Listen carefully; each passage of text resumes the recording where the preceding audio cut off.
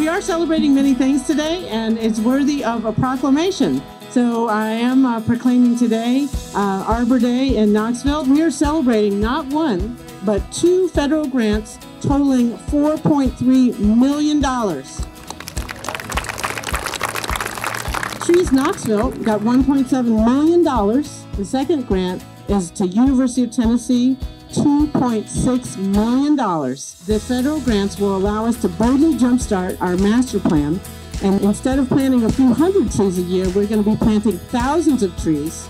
And instead of just having the city maintain those, we're going to be training up the urban arborists of the future and training young people in our schools to understand the value of trees. And as they say, the best time to plant a tree is 20 years ago. The second best time is today. Happy Arbor Day, Knoxville.